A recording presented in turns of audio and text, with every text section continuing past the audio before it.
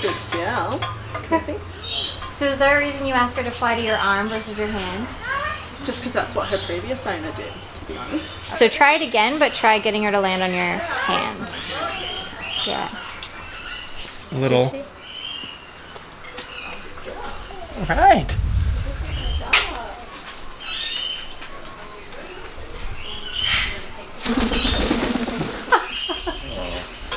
Too slow.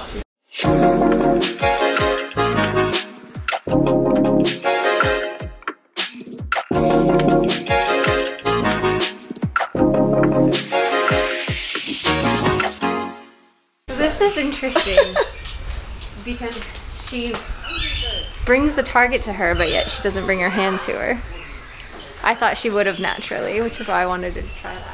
So how do I get her to fly to my hand then? Okay, so it was really interesting. I didn't say anything because I thought that you would do it naturally, because with the target you bring it to her beak, so I thought, okay, she'll bring her hands to her body, but it's basically with flight training, it's a game of catch. Did you ever see my series on Morgan? No. The Camelot Macaw? Okay. So what happened was Morgan would only fly to me when my back was turned, so when I like couldn't see her. So I set up my phone as like a reverse so I could see her, and then anytime she took flight I would turn around and put my hand up and catch her. And the reason I had to do that is because she thought that like the best space was going to be my shoulder or my back, because previous owners weren't able to hold her steady on their hand. Yeah. So with birds, they'll pretty much choose to go to where they can control and they can hold on, so it's like your shoulder or your back or your arm. And the best way to do it is to simply just catch them on your hand. Okay. So when she's coming and you'd normally like do it on your arm, it's switching to here. But if you're like feeling uncomfortable about it, we don't have to work on it. Okay. Okay. Yay! Yeah. Very good. So then the reason that she's going to be inclined from here to walk up your arm into your shoulder is because you're holding her like this. Okay. You want to be holding her like this. Yes. I think I worry, like, I know it's ridiculous, but I worry about dropping her. Dropping her? Yeah. If she falls, guess what? Yeah, and that's one of the things that a lot of people do is they compensate because they're like, oh no, you're gonna fall. Yeah. It's worse when you try compensating for them, like just. Yeah. And because she's got more to grip here in the shower anyway, whereas here I usually end up with like scratches. And yeah, you'll notice it's just a lot more comfortable. And then earlier you had her kind of here and you weren't sure like how to get her down. It's because like manipulating that part of your body is really awkward. Yeah. But Dave had her on his hand and was able to just tell her where he wanted to go. So you'll be able to communicate more clearly to her, step off, step on. Versus on the arm, it's an awkward, like, I'm putting you off balance. And she's kind of like, why? That's frustrating. Yeah. Versus a clear communication of, I want you to go here. And so then when you put her down, what do you do? Just like tilt your hand? Yeah, so if it were me and I was putting her onto this surface, I would come here so that she could step up onto the surface, because that's easier than stepping down onto the surface. So I would go here and all my momentum and intention would go, I want to set you here. Okay. Do you want to try it? Yeah.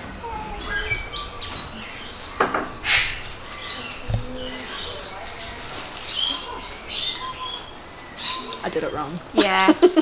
And you can tell because what you communicated was it made it more comfortable for her to go up, up, up versus going down to the lowest part. Do you want to try it? With her? I don't know if she'll come to me. Can I hold you? Her eyes are kind of flashing at me. Can I hold you? Good girl. See how Jamie's holding her feet? Does that make sense?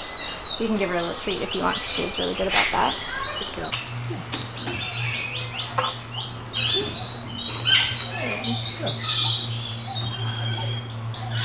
Okay, I'm going to stop that recording. I mean, you do the same thing, how you would normally do it. Good girl. I should give her the treat for that. Yep. And go ahead and set her back down. Go and put her down. I'll put her down. Yep. Yeah. I feel like I almost threw her off. You did. She was like, I gotta get her down from here. I gotta get her down. Flop. This is all shot in 240 frames per second, so it's super slow motion. So you see every little nuance as it happens. Look at how clear my intention is and how accepting she is of it. Steps up, my thumb grabs her foot and assists with her stepping up. She feels stable the whole time. I reinforce it. Now watch how easy it is for me to tell her to go down. I'm still holding her foot, I'm telling her to go there, and then I let go. So you're not giving her the option to climb up your arm? I'm just making it really clear of my intentions. It's more comfortable for her to do the intended behavior than it would be for her to like try to fight it and go up the arm. Whereas in the reverse thing, it's more comfortable for her to run up the arm. So that seems the more secure. And also by feeling her toes, I'm going to feel her wanting to bite me long before I actually get bit. And so it gives me a chance to change that situation before it becomes an issue. Yeah. Let's watch yours. Okay, so your hand's below. She's unsure.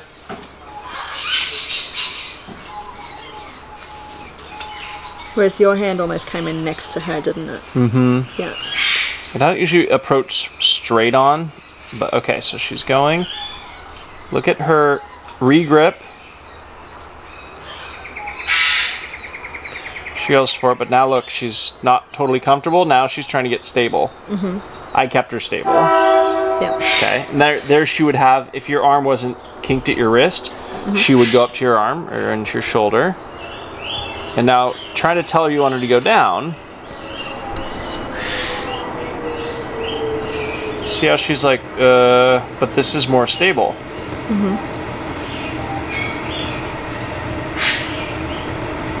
Still more stable. Still more, and then you chuck her. Right, so look, she's sliding, and then she bails. There. So can you see the difference? Like, it's really subtle, that's why we shoot it in slow motion. Yeah. But it just highlights kind of why it's important to get in the habit of just grabbing her toes. You can feel her intention, and more importantly, she can feel your intention. Yeah. So you can just tell her what you want without having to risk, like, hey, I feel like I'm throwing you off, or you might go to my shoulder and you might stuff on my ears, and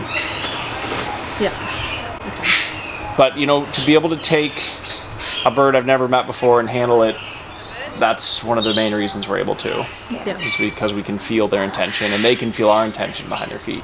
Yeah, see if you can get her to fly over if she wants. And see if you can get her. She's ready. Alright, so I'll try and get her to step up again. Is that a clicker? Yeah, I just moved the target so she wouldn't eat it.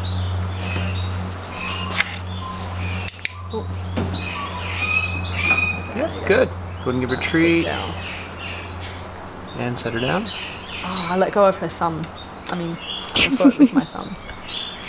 See if you can set her down. Okay, hold on. Let me get a treat. There you go. Don't feel like you have to treat that. She's still got it. Okay.